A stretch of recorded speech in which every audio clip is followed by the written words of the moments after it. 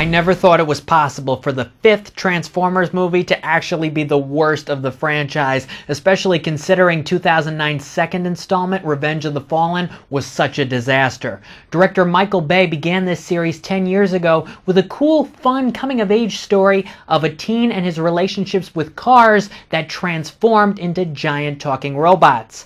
But T5 proves that the on-screen exploitation of the 80s toy action figures has gone on long enough. Transformers: The Last Knight is reportedly the final installment that both Bay and Mark Wahlberg will be involved in. It should also be the finale of the series, which has reached new lows on the tolerability meter. T5 is an absolute mess. At just under 2.5 hours, The Last Knight is the shortest Transformers since the original, but it feels like the longest, as Bay jams in so much involving the human characters, old and new, all those Autobots and Decepticons, and countless and mindless action sequences. Problems begin right at the start, as Bay opens with a backstory set in the time of King Arthur. It features Stanley Tucci as Merlin, the comedian magician. You may remember that Tucci played the wacky Joshua in Transformers 4. Apparently no one was supposed to remember that. Following the most epic flash forward in movie history, 1,600 years later, we catch up with Wahlberg's Cade Yeager and his never-ending battle to protect and defend the remaining Autobots on Earth, including best buddy Bumblebee.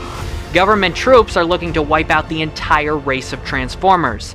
Cade has 2 new human sidekicks, a young orphan girl and a goofy tech nerd. Both characters couldn't be more mechanical.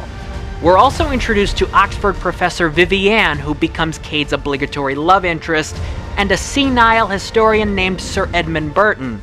Anthony Hopkins and his talking robot sidekick, which one Autobot accurately refers to as a C-3PO knockoff, make for the year's kookiest, most embarrassing on-screen pairing.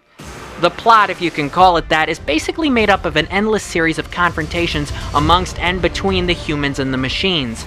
But Bay has even slipped in this department. The visuals aren't impressive at all, with the Transformers themselves actually looking more unrealistic than ever before. And there are continuity errors and aspect ratio issues throughout. It's as if Bay himself got tired of this series while making the film and just went into autopilot to get it done. The shockingly quick closing credits support this theory. To paraphrase a line from the script of an Autobot describing a colleague, The Last Knight is the most irritating and annoying Transformers ever.